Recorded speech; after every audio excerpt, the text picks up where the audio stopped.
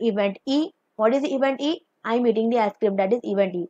Then the probability P of happening of event E. Probability of happening the event E. What is the probability of event E? And what is event E? Me eating the ice cream. So what is the probability of me eating the ice cream? That is given by the equation P of E. P of E is me eating ice cream is equals to favorable number of cases.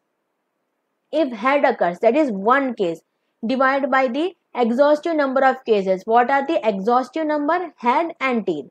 So it is given by M divided by N. Okay. So P is the probability of occurrence, that is success. If I am eating ice cream, that is my success. Okay, so you are tossing a coin and if head occurs, means that will be success. And Q is the probability of non-occurrence, that is failure, that is head if it is not occurring.